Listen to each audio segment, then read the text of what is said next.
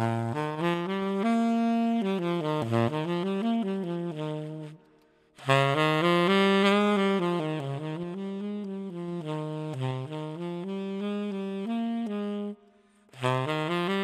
cannot think of myself in any other way than being a performing musician until I get to the point where I physically can't do it anymore.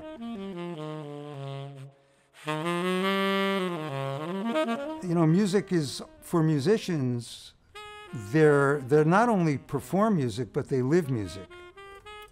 It's in our heads, it's in our hearts, it's in our souls, basically all the time. So when you get an opportunity to bring it out to other people to enjoy and to share, that's really a great thing.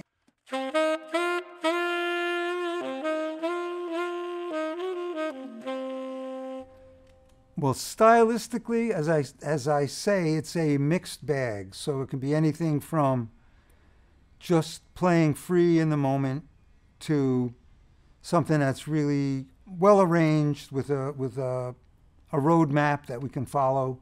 I love improvising, but I love melody. So I think my playing reflects the idea that melody is important, but it's emotion that I'm going for. I want to affect the way that people feel. I either want to make them feel good, or in some cases I might like to disturb them. Because life runs a gamut of emotions, and music is a reflection of life. And my goal is basically to tell the truth and to tell a story. The most important compliment I've ever gotten was, "Marty, you made me feel great today. I had a terrible day. I heard you play, and it just changed my whole day around." You know, and I'll never forget compliments like that, or in fact, the people who have said it to me.